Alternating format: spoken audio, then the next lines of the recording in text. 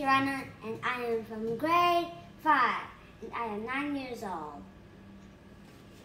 I will do a declamation. Okay, let's start. The Giving Tree by Shel Silverstein. Once there was a tree, and she loved a little boy. And every day the boy would come, and he would gather her leaves and make them into crowns and play king of the forest. He would climb up her trunk and swing from her branches, and they would play hide and go seek.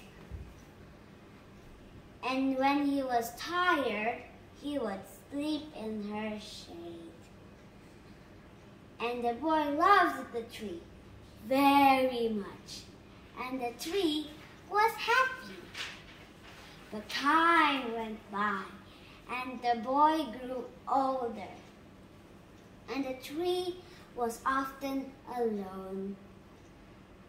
Then, one day, the boy came, and the tree said, "Come, boy, come and climb up my trunk and swing from my branches and eat apples and play in my shade and be happy."